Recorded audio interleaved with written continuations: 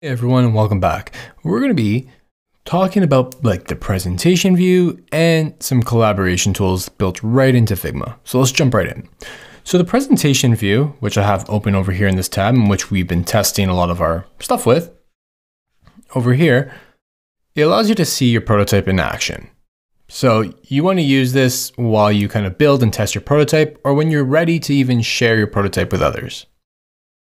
Now, the easiest way to access your presentation view, if we go back to our original file, is to click this little button up here. If we just access that presentation, it'll open up a new tab with your presentation or your prototype in full view. Now, you can do a couple of things here. You can click through if there are any hotspots. So if we go back and we actually create one, let's do that really quickly. So just a very quick, we'll just do this instantly. So right there, okay. Let's go back to our presentation. So you can easily just interact with hotspots like that to get across prototypes. But if you don't want to do that, you can just use your arrow keys to go through your pages. If there's no prototype, there will be all your pages that are designed, and you can just tab through them if you want to. But if you do have a prototype, you'll see at the bottom that this is page 1 of 2. So only 2 images or 2 screens are within your prototype right now. So let's go back. Let's just fix that prototype over here. We're going to make sure that this is fixed to the bottom. Perfect. And there we go. Okay. So we have a prototype. And there's a couple things you can do while you're in this presentation view.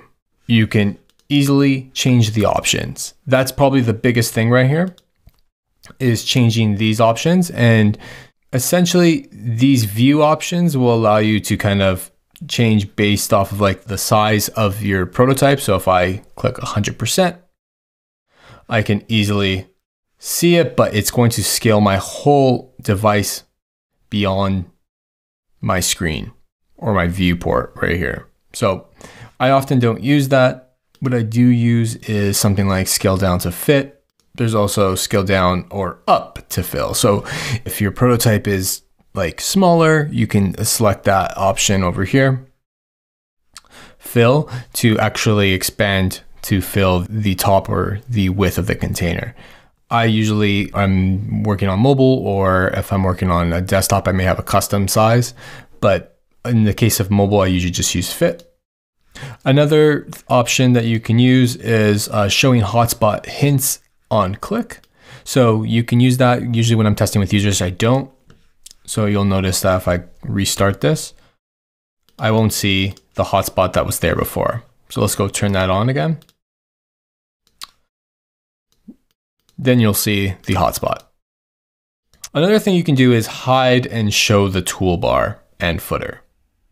So easiest way to do that is just to click here, but remember the way to get it back is command plus /. They show you the little shortcut right there. So if I turn it off, it'll give you a reminder of what it is, and you can copy your share link, because if you do copy your share link, it will update your share link, and we'll get into the sharing feature later, but it's much more immersive. So if I go back here and I actually go to my prototype, and I go to my prototype settings, I go to my background, I'm going to make that black. And that is just much more immersive than it was before. So I'm going to just bring back that toolbar, and there it is. So do remember that when you do want to hide the toolbar, you're going to want to copy that link if you want to send it out like that. I think that's really good for actually testing with users. It's so easy because it kind of removes the fluff around here, like all this kind of stuff. If you don't want them commenting, or if you don't want them clicking anything around here, totally easy to just set it up for them, send them the link like this, and it's much better. Another thing you can do is actually go to full screen. So entering full screen to make the prototype much more immersive. So this is going to be a much more immersive experience. If I go to full screen, hide the toolbar, and all I see are my tabs, but the user wouldn't see that. Okay.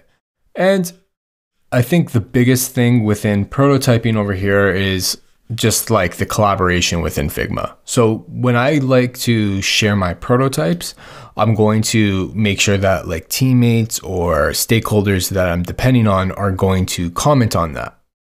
So the easiest way to do that is to have your share prototype button over here, and you can click that and you can send it to people to view, or if you're like in a Slack group with them, or if you want to just send it quickly to like a friend on Facebook or whatever messaging platform, all you need to do is copy the link. You can also embed the code if you need to.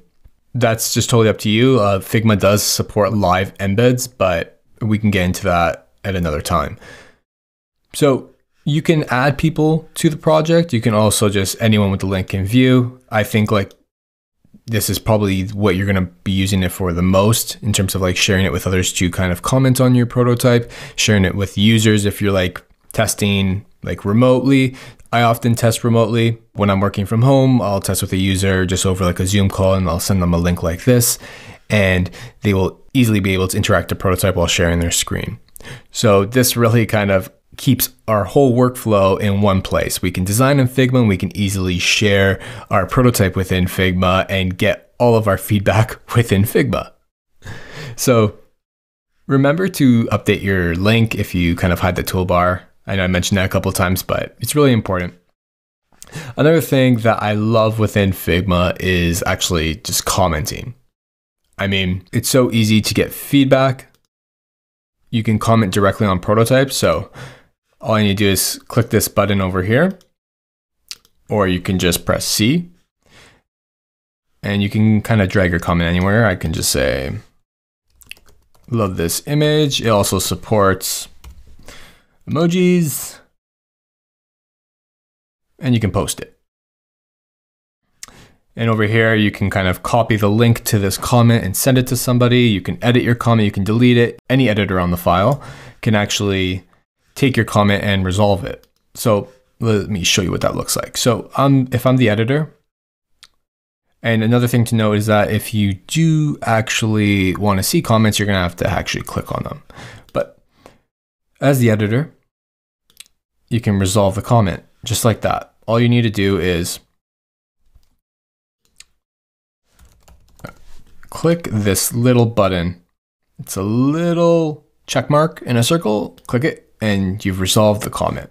Now let's go back to our main file. And I'm going to click on the comment over here.